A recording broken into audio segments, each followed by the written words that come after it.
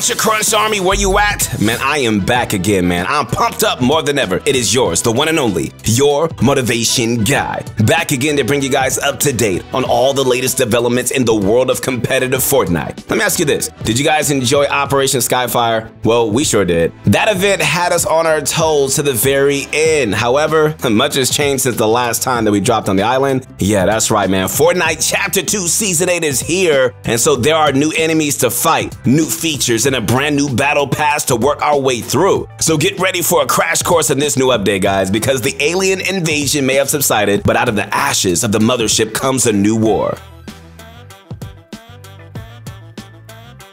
If you're expecting major changes to the map, I'm telling you right now, it's going to be somewhat of a letdown to know that most of the POIs remain intact. However, that doesn't mean that you won't have to tweak your landing spots for the current season. Okay, so one thing to look out for is the new roaming sideways. This can alter how you tackle your choice of landing spot and, really the kinds of loot that you can find. If you intend to make use of the sideways weaponry, then your main goal will be to collect enough cubes to really build your loadout. If this is the case, then you're going to want to consider dropping in one of these altered areas. However, I will say this, if you're trying to go for elimination points, man, you might not want to spend too much time just grinding for cubes when you can be picking out players in the early game. In fact, in some instances, it might be more favorable to really land and loot as many chests as possible rather than just sticking around to grind. Alright, so this is going to play out differently during tournaments since the POI affected by the sideways change each match. Players are going to need to have multiple plans and explore each individual area while under the effects of the sideways to have a full comprehensive understanding of the benefits of each landing spot. More importantly,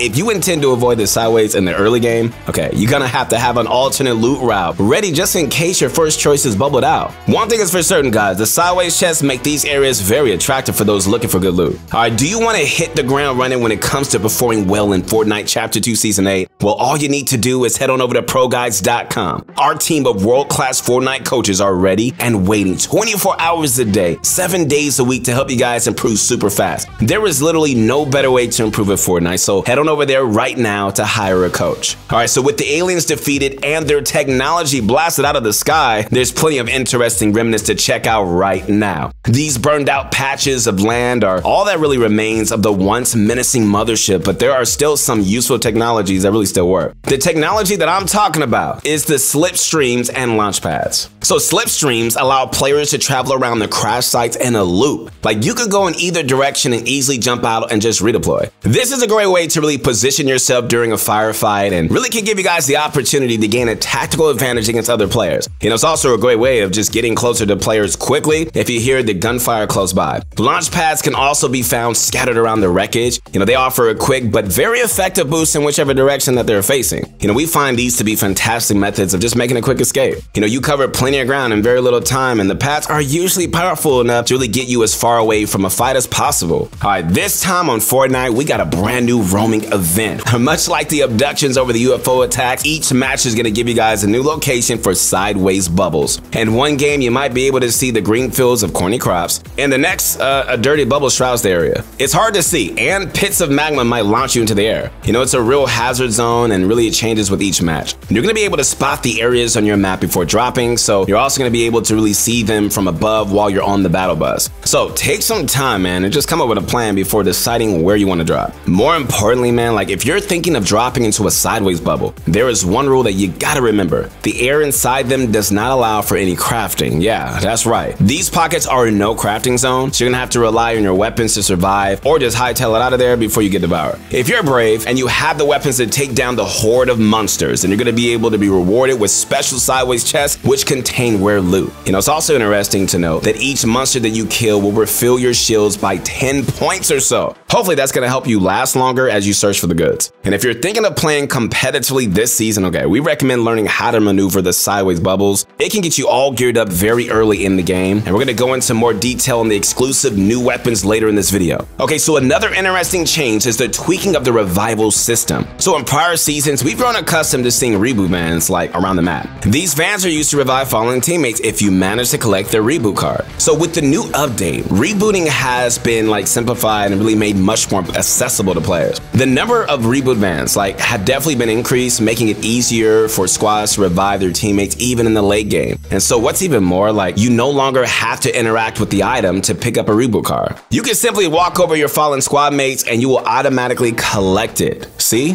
No hands. Alright, so with that said, man, we can expect rebooting to be just much more common and competitive. In fact, we might even see more players make it to the late game with jump pads allowing players to make quick escapes. We mentioned these pads before and really how easy it is really just making it get around certain areas. And so combined with the new reboot van locations, it's going to be so interesting to see teams making a comeback after a quick escape through the launch pads. So will this new gameplay mechanic turn the tide in future competitive matches? Will we see kill records be broken as players cover more grounds? Well, we're definitely going to wait and see as the season progresses. An interesting consumable comes in the form of Shadow Stone. These cubes allow you to transform into a shroud of mist. Okay, so you're going to be less visible during this time and your movement speed is increased. You can also jump much higher, giving you more mobility on foot. And so these cubes can be found around the map and are instantly consumed when interacted with. Fortunately, okay, so there is an alternative if you want to be able to carry it around and just use it at your leisure. This comes in the form of the Shadow Flopper, which acts as a portable version of the cubes. You can find them in fishing holes and carry them around until you need them. Once again, this season of Fortnite is giving us plenty of options for retreating from a fight and regrouping. Alright, as always, weapons are constantly being vaulted and unvaulted, and so this new season is really no different. If you're a fan of that AK-47, then it's definitely time to find a new weapon because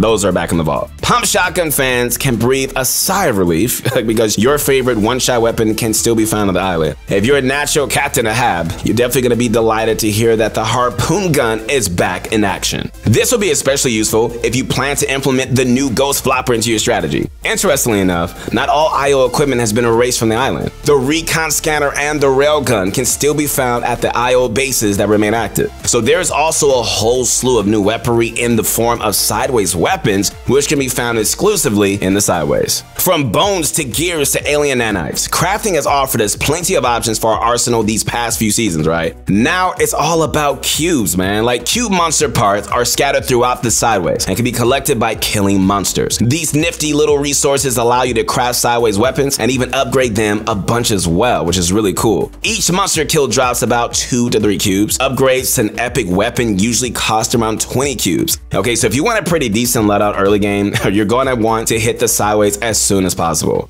This will likely be in situations where you are forced to ditch your drop spot or just simply acquire a bad loadout off spawn. Monsters are easy to kill even with lower tier weapons. However, it is easy to get swarmed if you're not careful. And so our recommendation, guys, will be to gain the high ground. Monsters have limited options for attacking you from a distance, and so while crafting may not be an option in these zones, hey, you can still destroy stairs and prevent them from reaching you. Once you've gained a good position, you can just easily take them out and just collect your cubes. This time around, you can even obtain a mythic weapon through crafting instead of defeating a boss. You can keep upgrading your sideways weapon from rare to epic to legendary and finally reach mythic. What's more interesting about the sideways weaponry is how they power up the more you overheat them. The closer they get to blowing out, the more power each shot will have. So time your fire right and you've got weapons that are going to pack a punch. The new sideways minigun might prove an interesting way of clearing out enemy builds or just spraying damage on multiple players at once. Nuts and bolts return once more and can be used to create automatic snipers and charged shotguns. Automatic snipers have been vaulted since chapter 1, so if you loved it back, then don't miss your chance to wield it once more in season 2, chapter 8. Alright, so you may have noticed something interesting during your first few games of the season. That's right, there are bulletin boards for donations popping up all over the turrets. So the fight against the monsters is going to be tough. However, with your donation of gold, you can help decide which POIs get extra fortification. This new mechanic is community driven and will offer some flexibility in how the competitive season evolves from here on out. And so you're going to even be able to vote on which weapons you want unvaulted later on this season. So I'm gonna say this, put your gold down and help the cause, because you might just be able to tilt the odds in your favor. Your vote may even be the deciding factor in how future competitions pan out. What do you guys think about all the new changes this season? Are you guys excited to unlock that wicked carnage skin, or perhaps you're ready to start practicing for the new season of competitive. Like always, we're going to be able to cover all the latest strategies as we explore this dangerous new world. Hopefully, the survivors are going to be able to contain the spread of the sideways, right? Alright guys, that's going to be it for today's video. I hope you guys liked the video. Feel more prepared to tackle the new challenges? Well, I hope so, man. Once again, this is your motivation guide, Keith Allen. I'm pumped up more than ever because this is a brand new season with brand new possibilities, man. Brand new hopes. So be encouraged. Don't be discouraged. And have faith in yourself, man, because you can